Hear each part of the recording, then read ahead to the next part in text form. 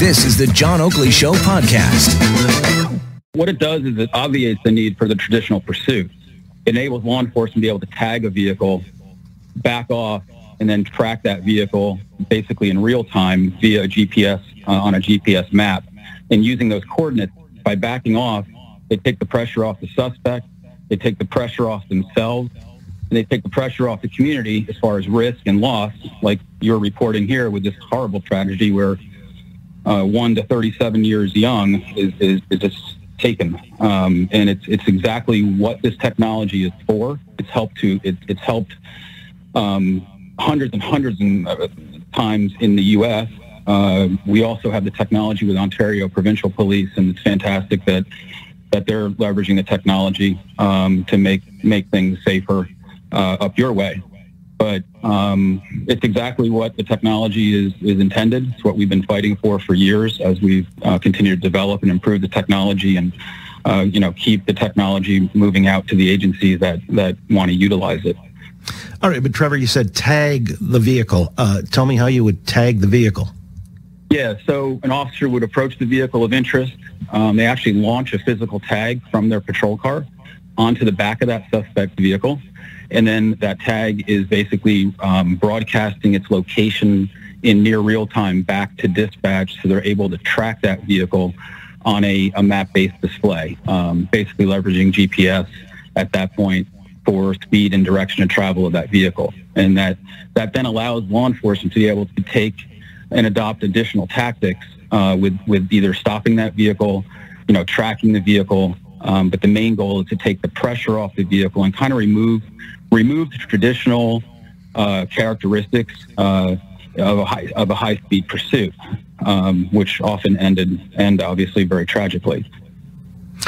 Well, that's interesting, taking the pressure off the vehicle the vehicle that's being pursued, because the individual, you're saying, this may lend itself to exacerbating a situation knowing that they're being chased. So is a lot of this based around the science involved and how people might react or respond?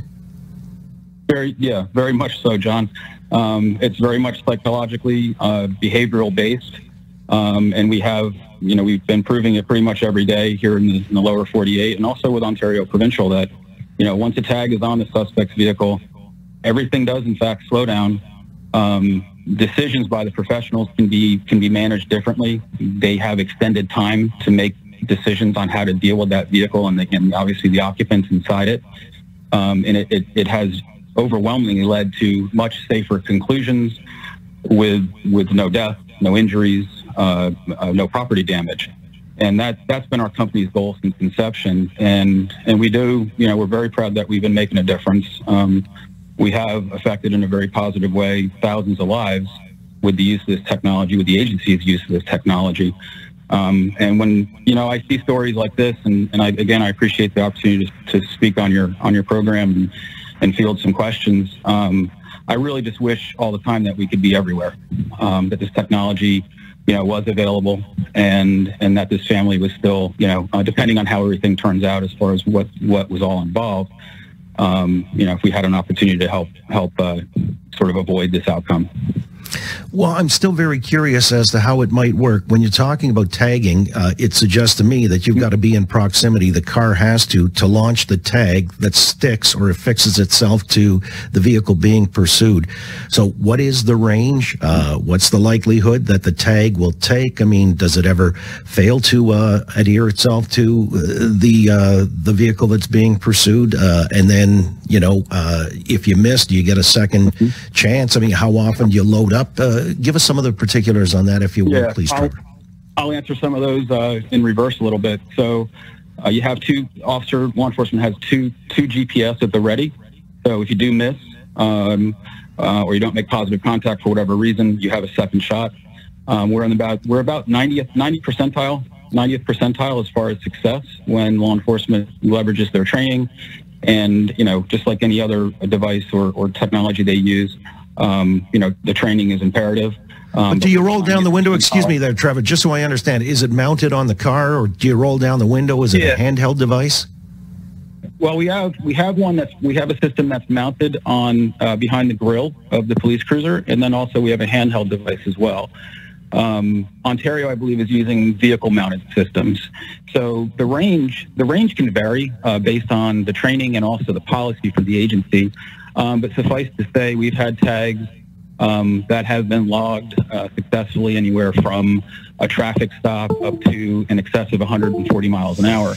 So it's a very versatile type of technology and very effective. And also, high-speed pursuits, the statistics indicate 85% of all high-speed pursuits start from a simple traffic stop. Now, I don't know the case in this one where the infinity was either a traffic stop or what the scenario was.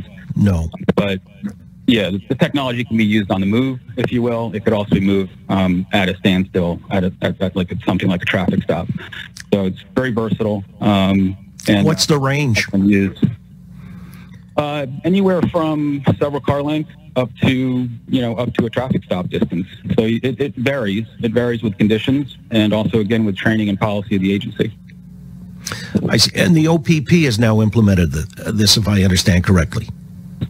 They have. They've had the technology. They've had the technology in use. They've had success with it, and pleased to report that there's additional dialogue to expand the program. Well, how was it conceived? I mean, there are a lot of ways, we were hoping to address some of the ways that, you might deter people from getting into cars and just being a hellion and racing away. I'm just wondering if there are ways of shutting vehicles down remotely, or is that too intrusive? How did you conceive of this particular way of operating? This was conceived, thought of the approach because of this goes back several years with when tire deflation was being heavily used. It's not quite as used as heavily as it used to be years ago because of the dangers that are evident with tire deflation. But it was conceived really to be sort of an anywhere kind of device where law enforcement could utilize this on any vehicle that they see necessary as far as breaking the law, need to get stopped, etc.